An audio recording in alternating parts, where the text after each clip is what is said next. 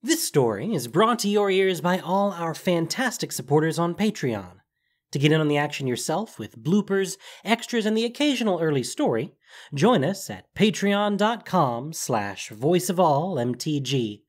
For more stories, or just a chat, visit voiceofallmtg.com or our new Twitter at voiceofallmtg. And now, Voice of All presents The Believer's Pilgrimage, Episode 3 of the Battle for Zendikar. Gideon brought Jace Beleren to Zendikar in hopes that the Mind Mage could crack what the merfolk scholars of Seagate called the Puzzle of Ley Lines, the mystery of the network of stone hedrons that float in the skies of Zendikar. The hedrons are tied intimately to the Eldrazi, serving as lures, bonds, and, the scholars hope, weapons. But with Seagate fallen and the scholars' records lost, there may be only one place on Zendikar where Jace can get what he needs, and only one guide who's willing to help him get there. Jace pressed his forehead against a hedron, running his hand over its runes. The structure jutted out from the grass at an angle, mostly submerged in the earth, a slouching iceberg of stone. Strewn across the rocky fields, from here to the encampment, and to Seagate beyond that, were the bodies of slain Eldrazi, lying like jellyfish washed up on a beach. He sensed someone approaching behind him, from the direction of the encampment. Jori, is it? And you're Jace. She was a tall merfolk, outfitted for the wilderness. She moved with the self-assured bearing of someone who had traveled Zendikar for years, but with the taut, careful look of someone who had witnessed devastation very recently. I'm here to share what I know. Good. Jace poked at a dead Eldrazi creature with his foot, its tissue deformed in colors of magenta and teal. He looked up at Jori. People used to worship them as gods, didn't they? Some still do. Can't much blame them. We need to stop the problem at its root. Jori nodded. That's what the researchers hope to do at Seagate. Extinguish them. With the Hedron network? Yes. And you've had success using the Hedrons? I only saw some of their research, but I'll tell you everything I can remember. Jace focused his glance on a space just between Jori's eyes. I have a better idea. If you're amenable.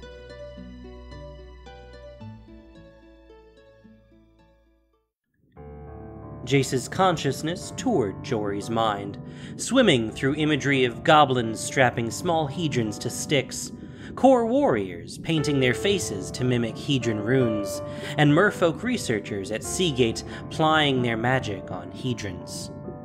He focused in on one memory in particular, a team of Zendikari, led by a human woman, using the magic of the hedrons to guide the Eldrazi creature's movements. The puzzle of ley lines. The woman, Kendrin, had been close to understanding something crucial about how the hedron's magic could be used, and turned into a weapon against the Eldrazi.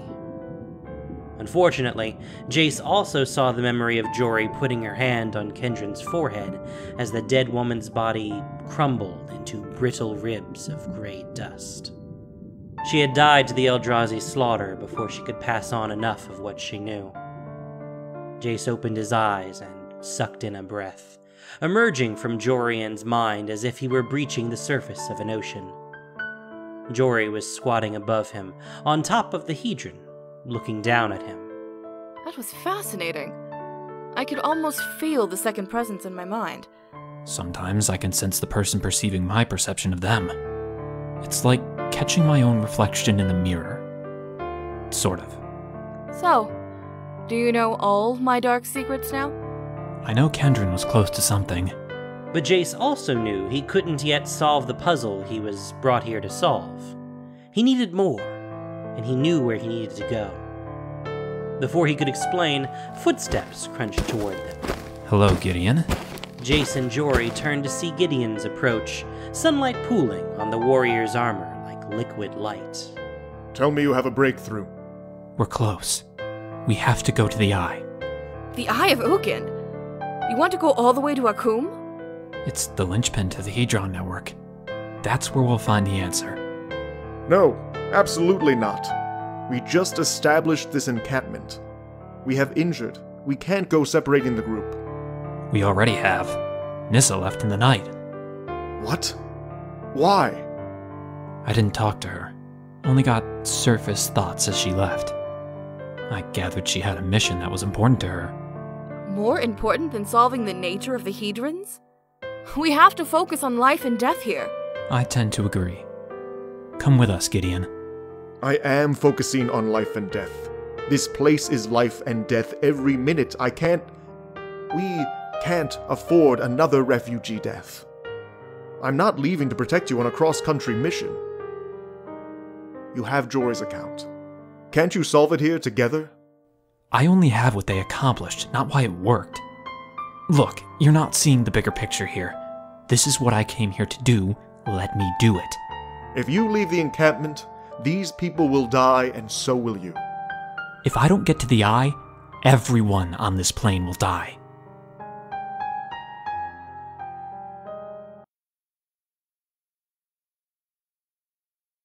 Have you ever changed things while you were in there? Jace sat next to her as she drove a small coach pulled by a single herda. It was the best the encampment could spare. They rode out from the encampment, without Gideon. Sometimes that becomes necessary. You could have removed my memory of her, for example. Of Kendron, of her death. Jace thought of Jori's hand touching the dead woman's forehead. It felt like his own hand in his memory. He could feel Kendron's skin, how it was too cool and too thin and dry to the touch. You didn't want that. But you could have. Yes. How do I know you didn't alter anything else? There's nothing you can say that will prove it to you either way, is there? I'm told I'm not an easy person to be friends with. Do you ever think about, changing his mind? You could have made him a believer in the mission, couldn't you? He had thought about it, yes. One quick spell and he could have convinced Gideon to come. I consider every possibility. Not sure I'd have the same restraint you do. Seems like there'd always be possibilities he would never consider. He's hard to budge in more ways than one. A difference between us, I suppose. And yet you chose not to meddle with his mind. Maybe you're more alike than you think. Jace looked at the horizon beyond the pack beast that pulled the coach. If we were alike, he'd see the importance of the eye. He'd have devoted all of his resources into making sure we understand the Hedrons. He'd be here, with us. Jori flicked the reins as the land trailed by. You ever wonder what you'd be able to accomplish if there were just more of yourself around? Jace shook off thoughts of Gideon and let himself chuckle. He cast a quick illusion spell, and 3 other Jaces appeared. The duplicate Jaces perched at odd angles on the herda's back, all identical in their blue cloaks. We wonder that frequently, they said in unison and disappeared. Jori gave him a skeptical smile and shook her head.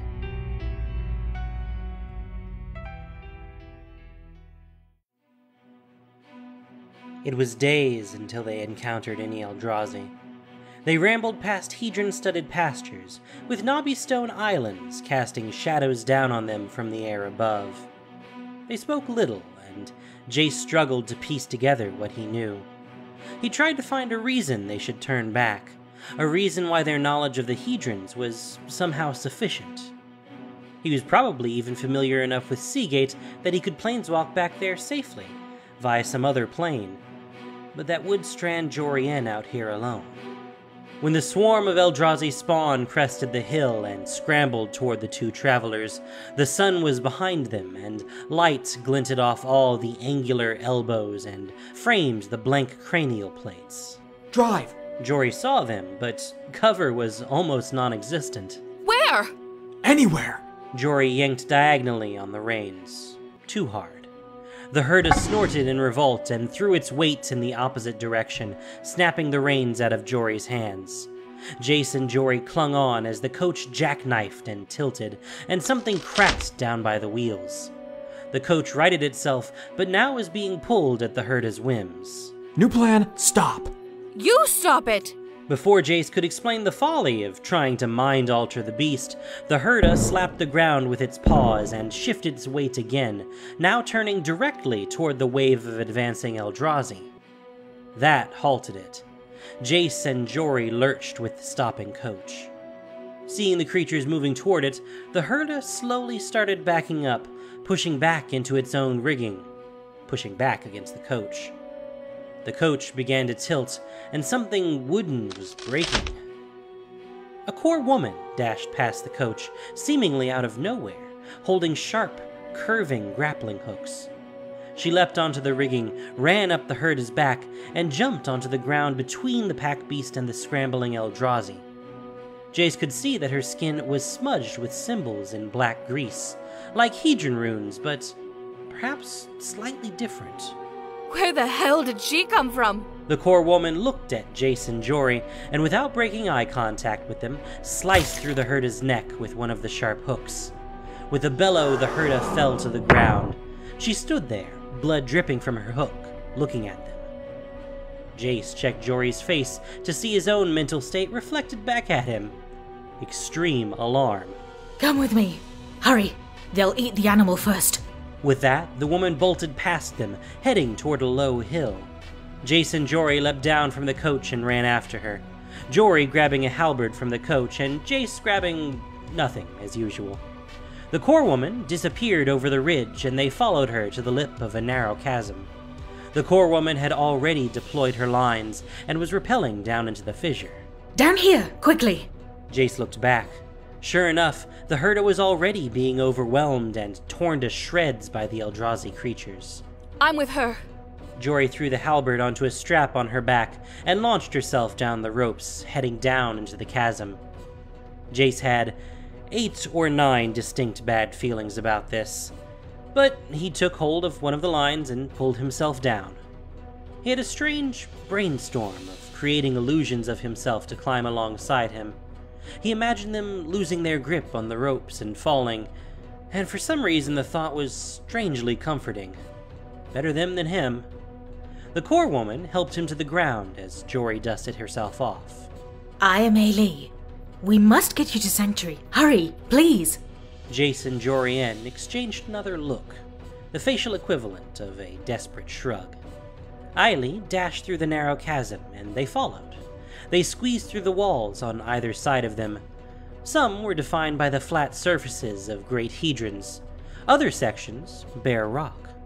They tried to hurry, which became increasingly difficult as they descended into shadow. Jace tried to keep close to Jori's back, his mind racing with fallback options as they got farther and farther from the coach. The chasm widened, and the sky opened overhead. Jace's gaze arced up from Jori, who had stopped dead in her tracks, to the core woman, Ailey, who stood serenely before them, her hands folded, to the wide swath hewn in the land ahead of them, edged with brittle gray dust, to the towering horror, the titan poised on a skirt of sinewy tentacles, the eyeless, skulled deity with its great bifurcated limbs. Ulamog. Jace could barely move. The air felt wrong. He felt drawn forward somehow, as if gravity had shifted away from the earth and toward this thing. He felt like krill drawn toward a whale's maw, sucked inevitably toward its consuming bristles. Welcome, offerings, to the Sanctuary. The presence of the god Mangeni, whose second name is Ula, whose voice sings the song of devouring, will be your final sanctuary. Jace turned to retreat, but he and Jori were surrounded. A dozen other priests stood between them and the gap in the chasm. They were all dressed alike, painted with dark, greasy streaks like Ailey, and they all bore weapons. 2 of them held lengths of thick iron chain. We are the eternal pilgrims. We shall forever roam.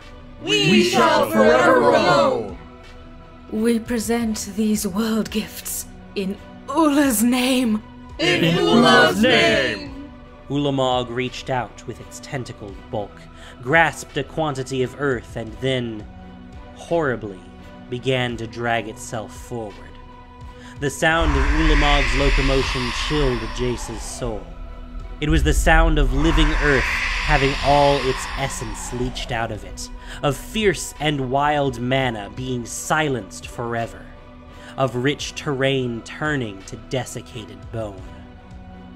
It was only for a moment, but Jace imagined his own body dissolving under Ulamog's mass, his tissues separating from each other, his flesh floating away from him like the floating islands of Zendikar. This was what was going to happen to the entire world. The Eldrazi Titan was consuming every flicker of energy on the plane, from the mana of the land to the individual lives, slowly and inexorably. In a flash, Jace perceived the pattern that would develop.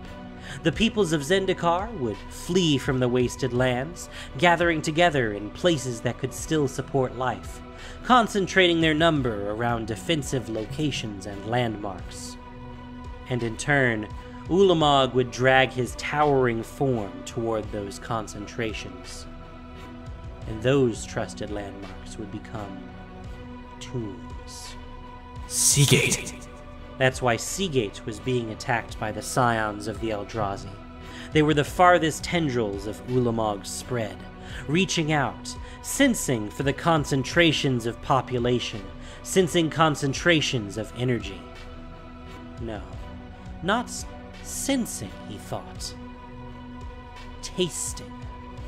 Eiley and the circle of eternal pilgrims closed in on them. They raised the iron chains and moved closer to Jace and Jori. Jori brandished her halberd, whipping it back and forth. It was not a time for subtlety. Jace walked straight up to one of the pilgrims who was in his way, a human with gray stubble. In Ula's name, The man reached forward to wrap Jace in chains. Stop. The man burst into flames. The man screamed.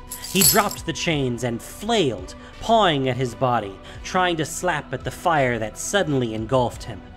It wouldn't go out. He dropped to the ground and rolled against the grass, but still it wouldn't go out. He moaned in agony.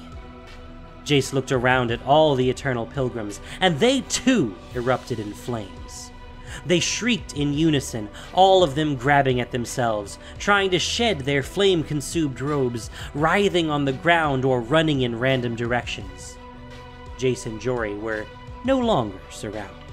Which way out of here? Back into the chasm. We can climb back up the other face. As they raced back into the narrow fissure, Jori whispered at him. How? You're not a pyromancer? The important thing is they don't know that. Jori looked back. Over their shoulder, the pilgrims weren't on fire at all. They patted at their perfectly whole bodies, thrashing around in the grass for no reason. Jace saw her shoot him a look, and they ran on.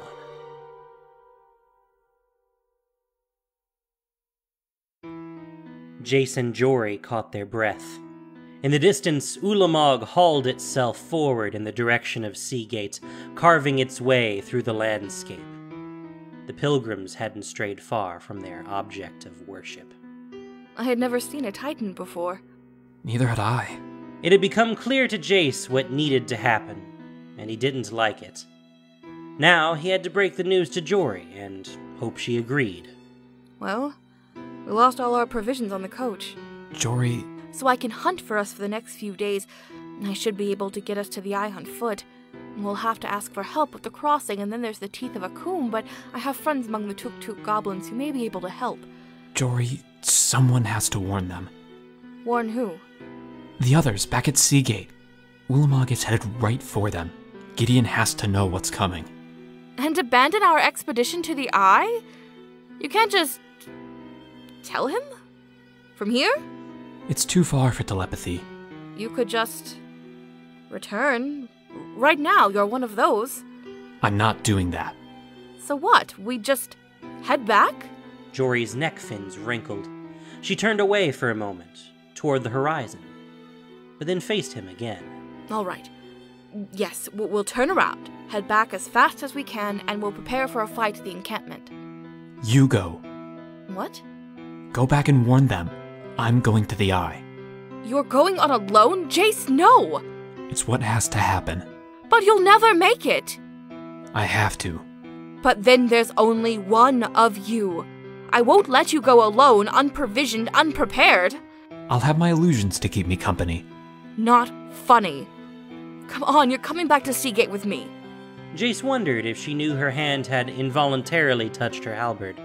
You're going to drag me back with you? If I have to! I thought you might say something like that. Jace backed away. He had to consider every possibility. Goodbye, Jori.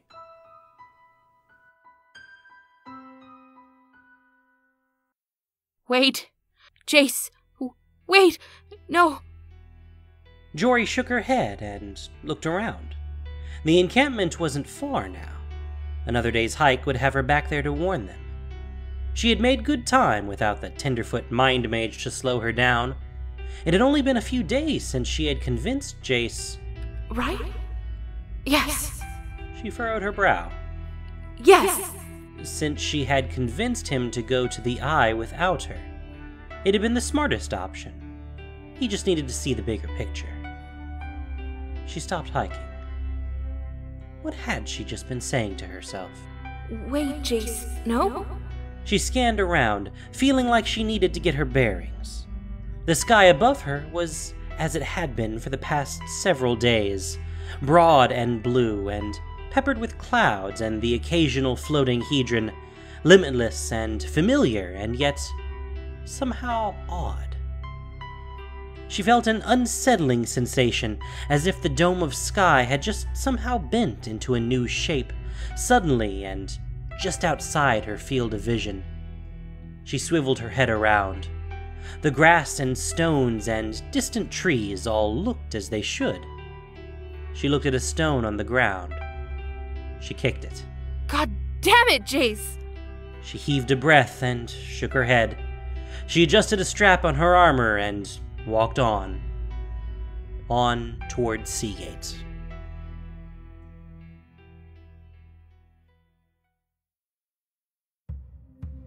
Thank you for listening to this production of Voice of All. As listener-supported entertainment, we rely on you not just for the voices of the characters, but also to keep us going and growing.